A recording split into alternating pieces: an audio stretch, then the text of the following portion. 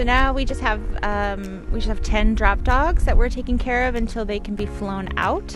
And so we feed them like 3 to 4 times a day. Some of them need medication, but really not many. A lot of them are just tired, so they just need rest and food, and we're happy to give it with lots of love. Being a vet on the race, being able to take time and give one-on-one care to each dog that's been dropped, it's a reward. I love mushing because I'm always inspired by what the dogs will do for their musher, and it's not something that I can take time out of my life to do, and so I sort of live vicariously through them and do what I can to help where I can as a veterinarian.